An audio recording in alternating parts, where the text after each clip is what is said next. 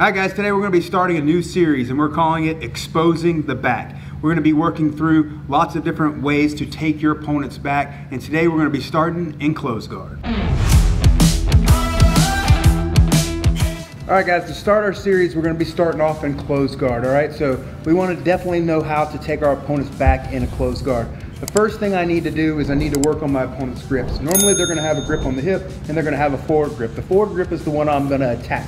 All right, so I like to grip that arm in two ways. All right, so first I'm going to get a C grip underneath his arm, and I'm also going to get a sleeve grip on top of his arm. So C grip goes underneath his arm, and I get the sleeve grip on top of his arm, and this gives me a lot of control when I go to break this grip. When I break the grip, I don't use my strength, I use my body, okay? So I'm going to lift my body up instead of using just my arms, and I'm going to break that grip off. Once I've broken that grip off, I'm going to pass my arm over, and I'm going to block his hand with my wrist as I start to move this C grip to the back of his elbow to control behind his elbow. Now I'm going to use my legs to pull him forward and control his back, okay? As I stuff his hand in my pocket. So this all happens at the same time.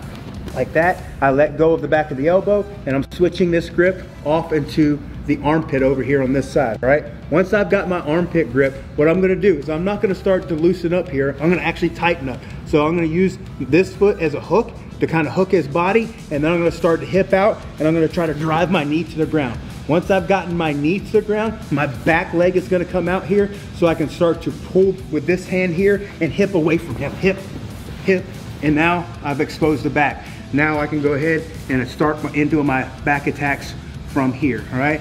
That's way number one, that you can attack your opponent's back from close guard. Now we're gonna go into the second.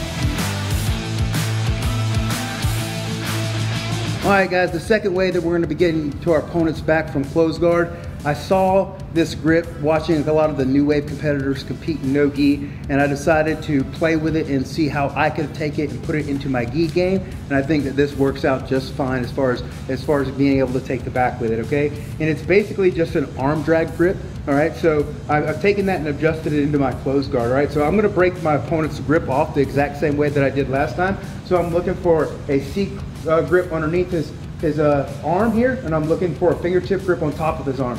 Now once I've secured that, I'm going to use my hips to break his grip. So I'm going to use my hips to break his grip, and I break that grip off. Once I've broken that grip off, instead of passing my hand to the back of the elbow like I did on the first back take, what I'm going to do is I'm going to take the top hand, and as I pull my knees forward, I'm going to reach in here for an arm drag, okay? So I'm gonna get my hand just as deep as I can into his armpit and reach for the back of his tricep, okay? So I do this as I pull my knees forward, and now I've got the back of his tricep, and this very, very much secures my opponent in this position. Now I'm gonna reach over and I'm gonna get my secondary grip on the opposite side armpit. So now I'm controlling both of his shoulders on his upper body here, okay? So now I'm gonna be able to open up my guard and hip out and put my knee towards the ground. Once I've got my knee towards the ground, I'm gonna start pulling at this top shoulder as I rotate, and then I'm able to expose that back and then go right into my back chokes and any attacks that I have from there, okay? That's the second way